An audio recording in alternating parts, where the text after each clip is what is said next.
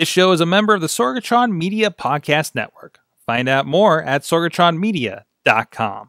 This show is brought to you by indywrestling.us. Check out IWC, RWA, and more. And listeners like you, support this show at patreon.com/Wrestling Mayhem Show.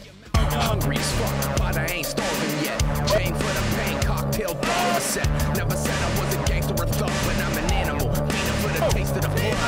Hey guys, it's the Indy Mayhem Show. I'm Mike Sorg at Sorgatron on the Twitter here in the Sorgatron Media Studios in Pittsburgh, PA. And this is the show where we talk to people in and around independent professional wrestling. And you can check out a lot of the past interviews and more over at WrestlingMayhemShow.com. Check out all the past Indie Mayhem shows and our other shows, the Wrestling Mayhem Show, the Raw Wrap-Up, and whatever else might be coming up as we talk about. Who knows what wrestling promotions are coming in 2019 at this point, damn it, as we're recording here in the first week of January. But you never know. I don't even know what shows we may have launched by the time you hear this one. But you can also support a lot of the people that we talk to over at indywrestling.us and the Indie Wrestling Network. A lot of them are featured on a lot of the promotions that we work with over there. And of course, you can see when they're coming to your area, especially if you're in the Pittsburgh area, at pittsburghwrestling.com. We got a great calendar over there so you can find out what you're doing. About every show, about an hour drive from Pittsburgh, is featured on there. Sorry, our friends in Erie with the Revenge Pro, but we might do some road trip features on there as well. So with us this week, he's not new to the show because he actually, I guess you made your debut at the STD Christmas special recently, right? I did. I tagged along with Chest Flexor and crashed the party. Yes, you did. I did. You yes. did. So did LaRusso, so I wasn't alone. And played a little roll the dice, pay the price. I was scared because you never know what I was really concerned Chest about Flexor is going to come up with. Yes. He's sick in the mind. Yeah, but Jason Tyler is with us, otherwise known as the Sexy Fireman, or 5 Alarm. Fire, yes. 5 Alarm Fire, sorry. Yes, 5 Alarm Fire, Sexy Fireman. Well, I don't know what's going to be brought up next, but I'm sure 29, we still got 12 months left in the year. You kind of have a creative team behind you, it seems. I do, and I have not a creative bone in my body. It's That's everyone good. Else. That's good, but you can run with it. That's good. You're taking the feedback and you're rolling with it. We'll get into the fireman and everything, but first, we like a little icebreaker. Other than pay the price, roll the dice. Here on the show, what is your earliest memory of pro wrestling? So, when I was growing up, my first memory was Eric Bischoff being announced as general manager of Monday Night Raw by Vince McMahon.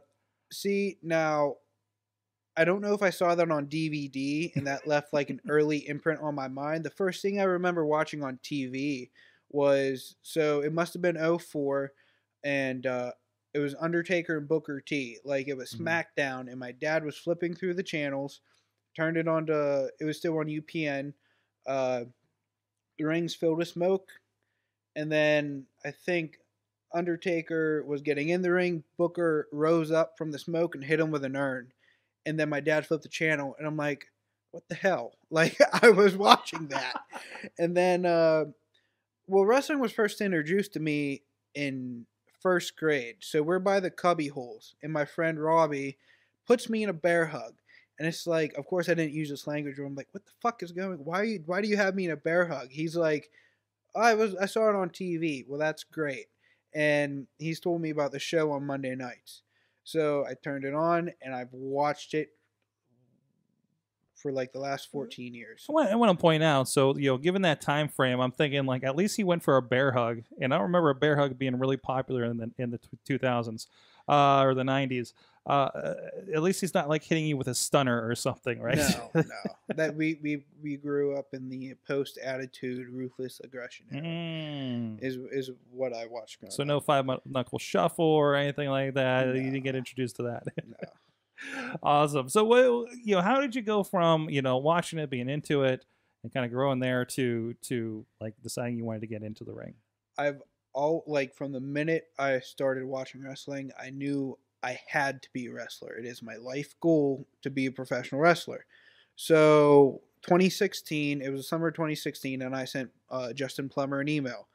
And I was working one day, and he responded to the email about tryouts.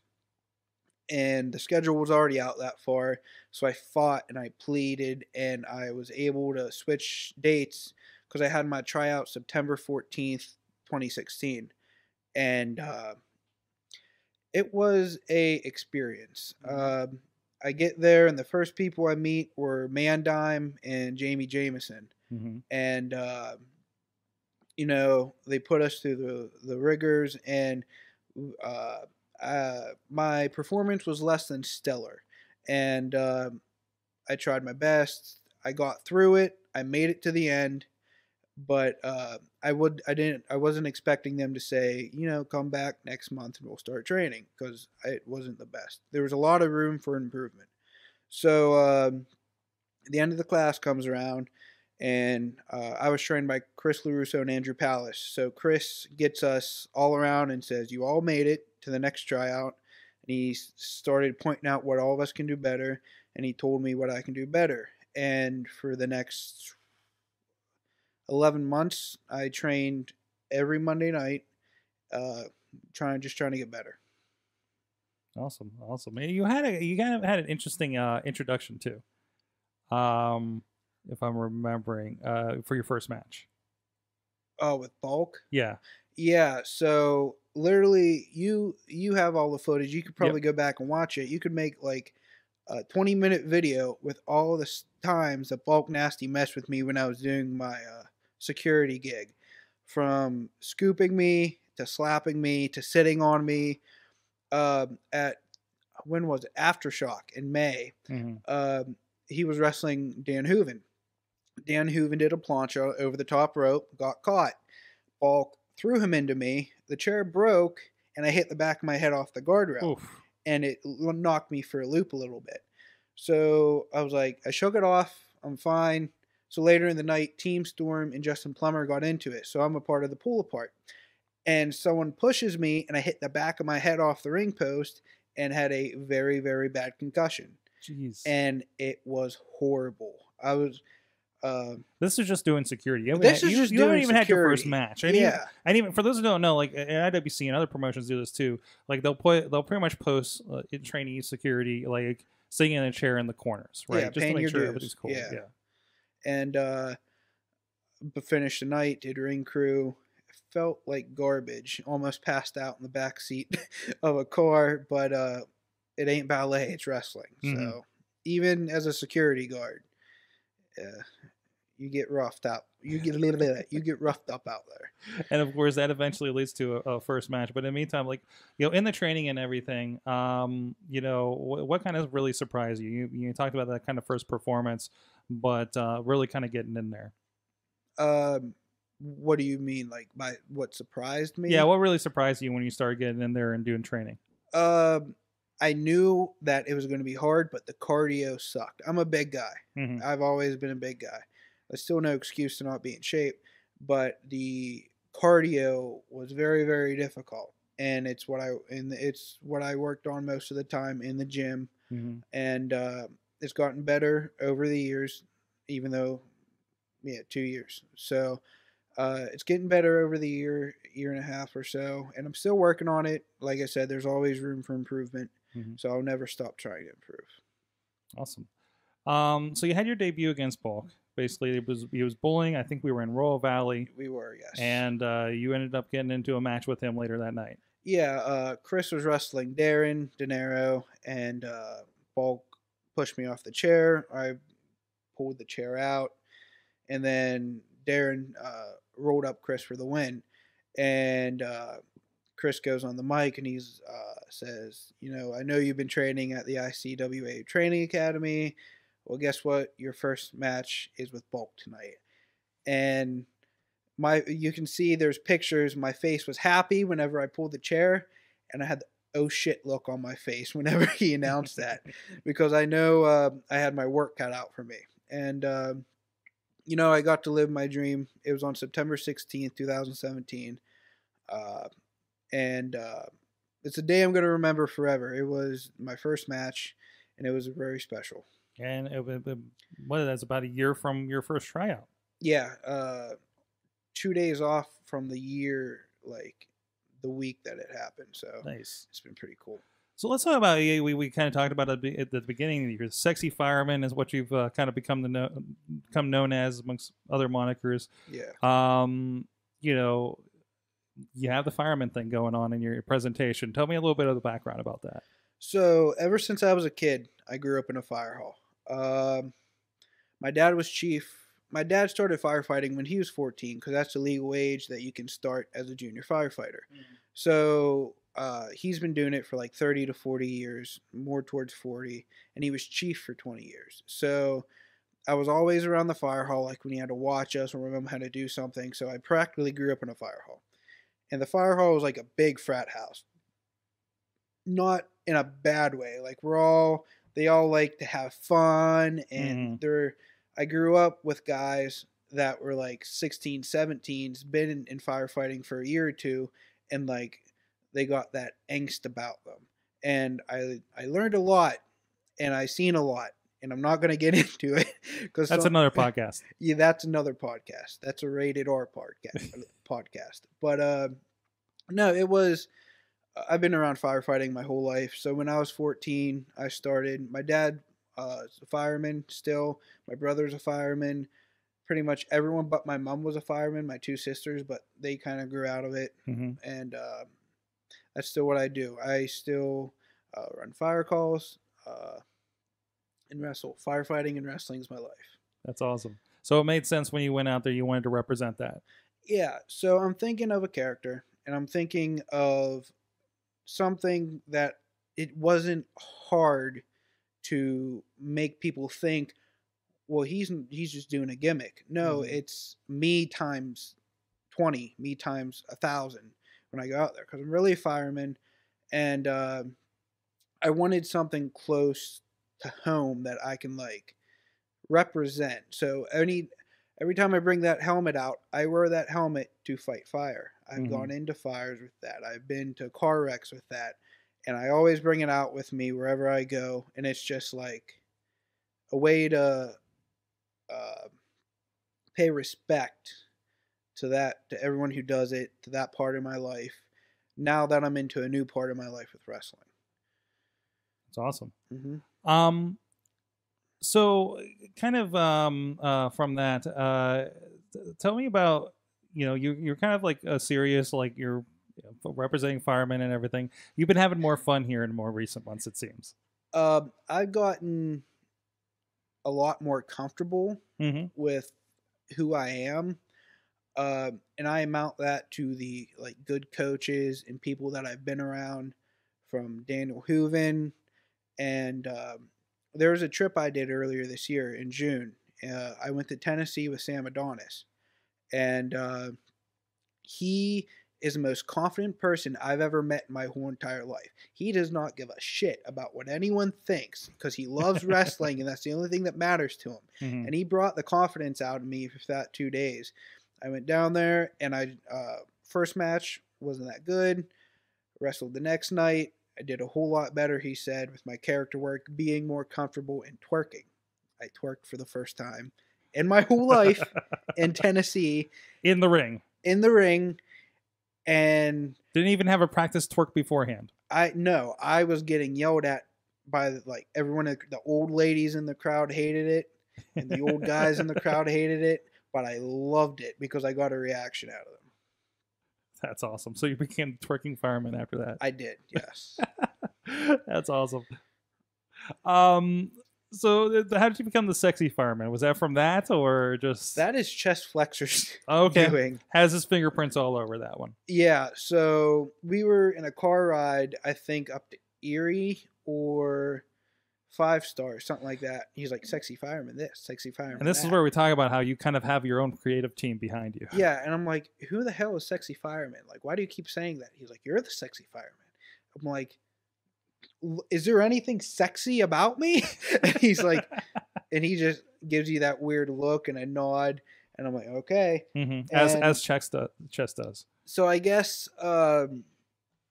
Bradley Ruthers got onto it, and he started chanting "sexy fireman" at the shows, and now it's, I wouldn't say a staple of every time I wrestle, but if Bradley's in the crowd, there's going to be a sexy fireman chant. and that's always entertaining, just hearing it in the ring. And I'm like, oh, I guess. And it's a nice introduction if there's anybody new that doesn't know the deal. Yeah. Well, of course, now you have the tights. I do. Finally got new tights, and they're pretty nice. I have more gear coming out in the near future. Mm-hmm. Of course, I'm always going to add the sexy Fireman logo onto it, but no, it beats my first set of gear. Mm-hmm. It really, really does. Tell us what happened with your first set of gear for those that don't know. So we were talking about it before the show. So it's not very easy finding firefighter singlets. So I Google it, and I'm looking for weeks, and I finally find firefighting singlets with the flames and the smoke and the embroidery and the Maltese cross on the center. Mm-hmm. I'm like, finally. I trusted this company with the beginning of my wrestling career. Mm-hmm. I trusted them, but they spelled it wrong, and I didn't look. They betrayed your trust. They betrayed my trust. And spell check. Exactly. And I just bought them and threw it on. Oh, it fits. Awesome. Threw it in the gear bag and waited for my first show to happen. So I'm walking around, and people are like, that's spelt wrong. I'm like, no, it isn't. Hey, that's spelt wrong. And then enough people came up to me and told me it was spelt wrong. What did it say on it? It was True Heroes. And True was spelt great. Perfect. Good job. 50%. Heroes. Yeah, exactly. Heroes is spelled Heros. And that sounds right. There wasn't an apostrophe or anything like that. But it's Heroes. And I never heard the end of it. And after, what was it? A year and a month or two of having that gear, I finally got new gear. And it fits, semi-fits. And as long as it's spelt right, I didn't care what it said. Mm-hmm. So we got that going so far. That's great. So you're the sexy Fireman, you got the twerking going on, and I understand there's rumblings of a calendar. There is. It's going to be PG-13, so it is safe for the household. I love that you're establishing that right off the bat. You do not need parental permission to purchase this, and you don't need to hide it in like a far corner where no one can see it. Or the bathroom.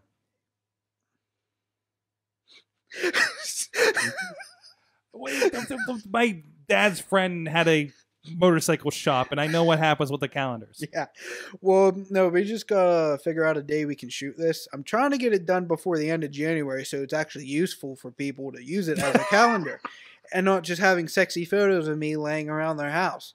I mean, if that's what you dig, all for you, but I'm trying to use it as a calendar. Yes. So we just got to get the photos done. You were talking about maybe behind the scenes footage. Yeah, we'll see what we could do here. You brought up the exact WWE Divas bikini shoot, how they had the home video of it.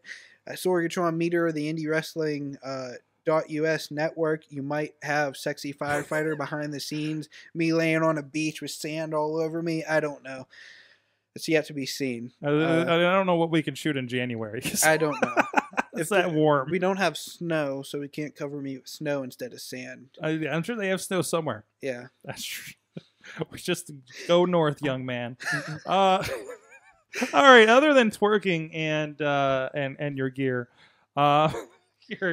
you're what, over 2 years into wrestling at this point? No, just over a year. On shows, I started training and had my tryout in September, started training October 2016, debuted September 2017. Yeah. So I've been officially a wrestler for only a year and a handful of months. Chains, yeah.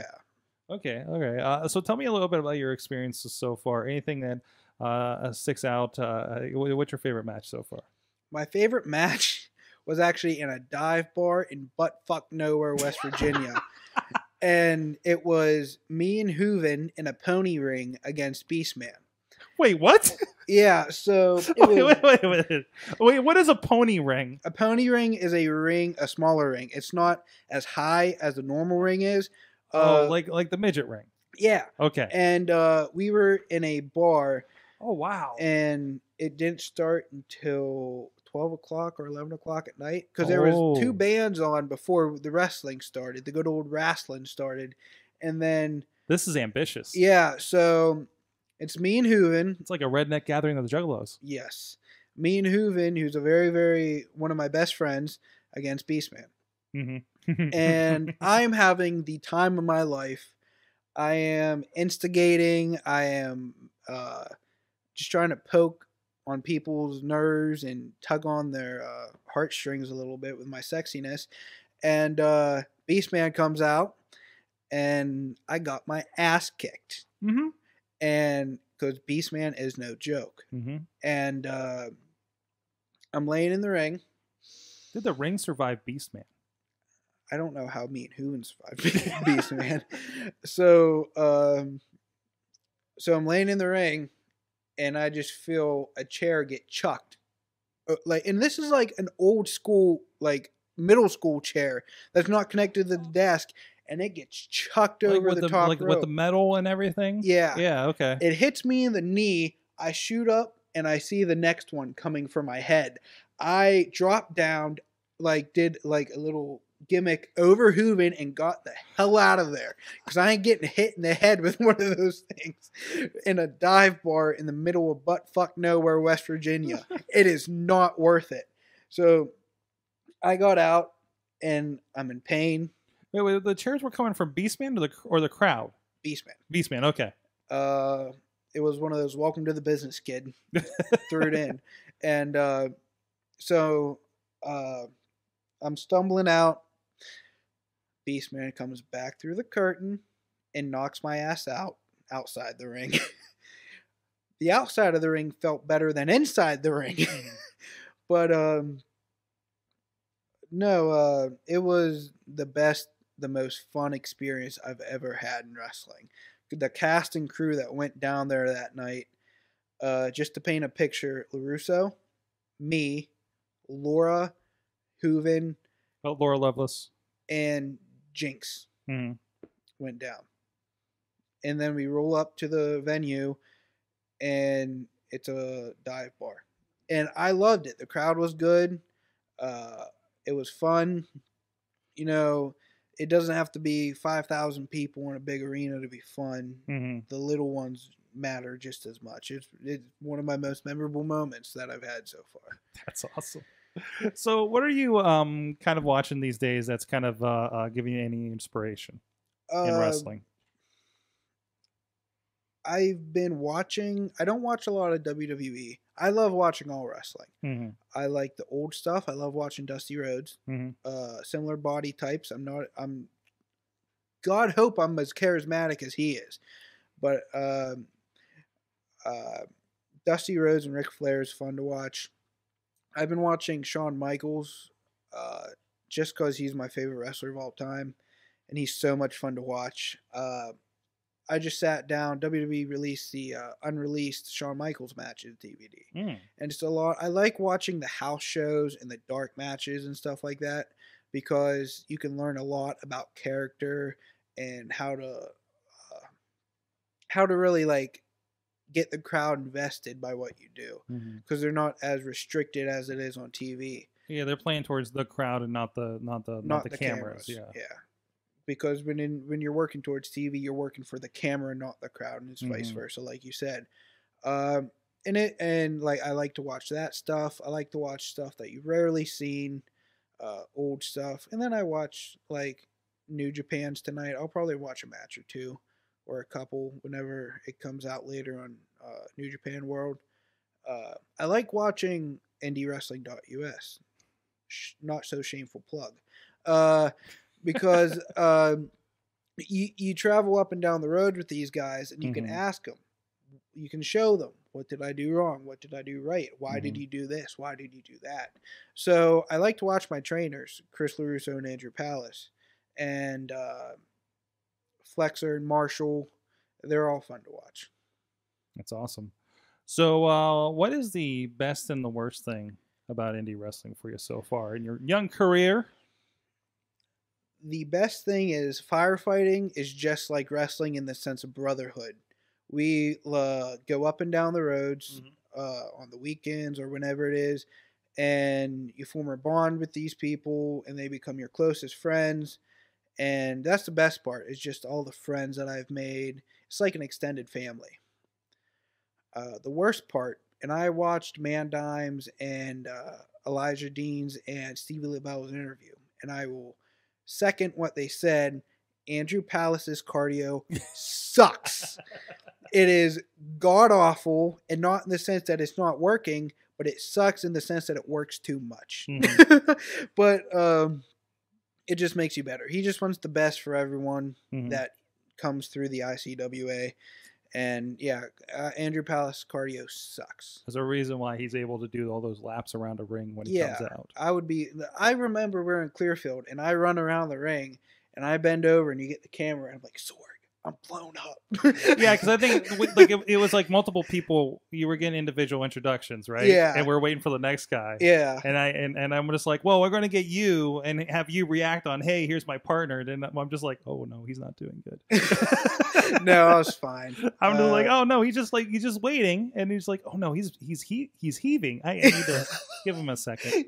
Yes. No. I think I gave you a look like, don't worry, this is going to look cool. That's what I was aiming for. I'm like, how funny would it be if I just say into the camera, I am blown up. But that's what we have Andrew Palace cardio for. There you go. It's just we just like a video of Andrew Palace workout, and it's just like all the ring runs. You remember the Triple H and Stephanie McMahon workout DVDs that they came out with? Maybe I did not watch them, but I remember that they did those. We need to come out with an Andrew Palace cardio DVD, like an Indie Wrestling Network special with Andrew Palace in the gym. You know, we've done some training videos. You know, a refereeing one with Joe Dombrowski and Jimmy Carderas, and there was a Lucha Libre one we just did with DJ Z a few months ago. Mm-hmm. Like maybe this should be the thing, like the indie fitness like angle, like, should be part of it. Mm-hmm. So we'll see. We'll work on it. Hey, I'm open to new things to try for the network. Whatever you guys are into. So awesome. So you said the worst thing. What was the best thing about wrestling? Oh no, we did that already. Yeah, that was the brotherhood. Yeah. Awesome. Awesome. So where can people find you online? So and where are those places that they will find out that the calendar will be released? I will post it. I usually post on the Twitter machine. I usually post on there more often than not. Mm-hmm. On Facebook, I am 5AF Jason Tyler, because they have that @ logo now. I'm sure if you just type in Jason Tyler, it'll work. Mm-hmm. Instagram is Jason Tyler 5AF. Twitter is Jason Tyler 5AF. Snapchat is Jason Tyler 5AF. They can slide into your snaps. Yes. I probably won't Snapchat you back personally if I don't know you. Some guy from Florida's been sending me stuff, and I'm just like, he's like, if this weirds you out, it's fine. I'm like, no, you're fine, because I post all my like upcoming matches on there, because you know how you go on Snapchat and you'll see stories that you haven't read, and you like push on it just to get it out of the way. Yeah, I can put my matches on there. Yeah, people don't want to see my ugly face anyways, but they're gonna have to on Snapchat. Good philosophy, and you can do the same thing on Instagram too. Yes. So taking advantage of everything. Yes. Awesome. And where do you generally where do you pop up to? Twitter. No, I'm sorry. What promotions are you popping up? Oh, yeah. So IWC and 2PW. That's pretty much all it is right now. Awesome. Yeah. So I'm pretty sure we said it. And random dive bars in West Virginia. Not as much anymore. I hope so. You hope so? I want to go back to that dive bar. Listen, if you're running a dive bar within driving distance of Pittsburgh, hit up Jason Tyler AF. I want a rematch with Beastman with Dan Hooven as my partner. Wait, was it a handicap match? It was a handicap match, yeah. He beat both of our asses simultaneously. Oh. And that's why Beastman is Beastman. I want a rematch with Hooven, and I need another partner because obviously we don't do the job right. So we need Jamie Jameson, or we need freaking Johnny Patch. Someone. Well, I think Broheem just had a tree chucked at him, so maybe he can help you out. Yeah. I tried chuck. I was doing a show in Ohio, and I tried chucking someone into a tree. It didn't work. Oh no, he threw the tree at Brohemoth. Oh, was it Black Diamond? Yeah. The Christmas Yeah. show? I saw gifs of that. Yep. Yeah. I missed the first one. The first hit. The first hit. Yeah. Okay. Yeah. There was bits of tree all over the place as they were doing post show, but it was interesting. That tree didn't survive. No. Anyways, Jason Tyler, thank you so much. The 5-alarm fire, sexy fireman calendar coming soon with background video, maybe coming to Indie Wrestling social media as well. Who knows? Sort Who of fire knows? in your heart and a fire in your pants. All right, we're doing a commercial on the podcast for that when that gets done. I love wrestling. Oh, man. It's not always just the wrestling. It's just the stuff around wrestling sometimes, right? Thank you so much. And you guys, please support him. Check him out on the Twitter. And, of course, you can see a lot of his matches over on indywrestling.us. And the 2PW stuff is exclusive to the Indie Wrestling Network. Go check it out at www.indywrestling.network. Start your free trial today if you haven't checked that out yet, and see some more awesome wrestling action. So thank you so much to him, to everybody that's been in the chat room that's joining us here live on Facebook Live as we record this here early in January. And until the next time, please support Indie Wrestling. You know how I act now. If you got a problem, come and see if I'm a back down. Act wild. Steady sipping Jack now. This show is a member of the Sorgatron Media Podcast Network. Find out more at sorgatronmedia.com.